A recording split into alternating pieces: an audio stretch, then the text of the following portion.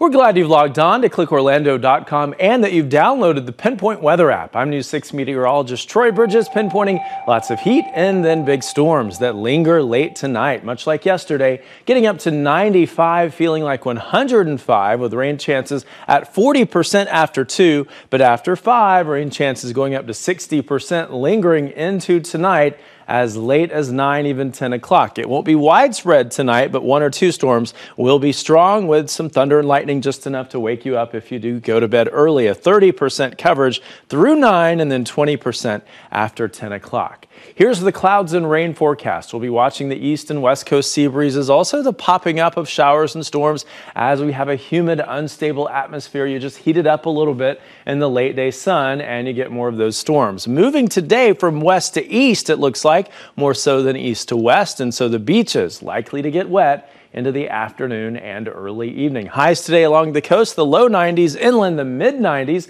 95 in Orlando, 94 in Sanford, getting up to 91 in Cocoa Beach. Your forecast is always on right here at clickorlando.com and on the Pinpoint Weather app.